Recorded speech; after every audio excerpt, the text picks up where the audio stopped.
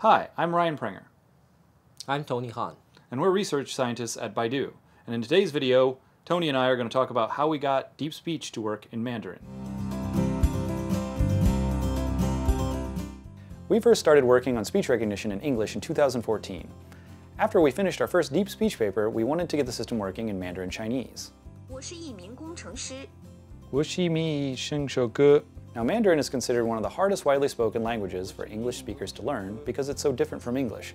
So we weren't sure how much of our pipeline would have to change to get a decent result in Mandarin. It turned out the end-to-end deep learning approach made switching languages way easier than we thought it would be.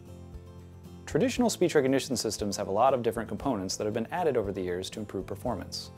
Like there's a feature extraction part, a lexicon of phonemes that has to be built, and an alignment of phonemes to timeframes that is usually bootstrapped through multiple models. All of these pieces were put in because with certain datasets they helped, but the complexity of the pipeline made it harder to adapt to a new language like Mandarin. You'd need different features, a word segmentation step, a new lexicon, and so on. The end-to-end approach we used in deep speech allowed us to achieve state-of-the-art results quickly without having to tweak all these components. Deep speech doesn't use specialized features like MFCCs or a lexicon of phonemes. We train directly from the spectrogram of the input audio signal.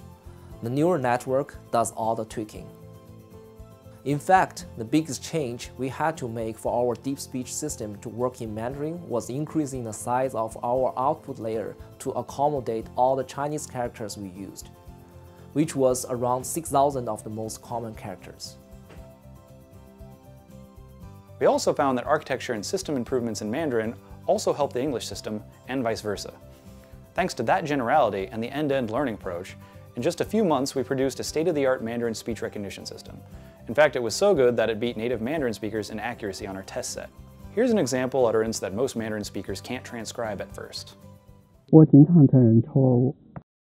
However, once they've seen the transcription from deep speech, it's usually clear what the speaker is saying. For more details, read the blog post, and for way more details, see our Deep Speech 2 paper on arXiv.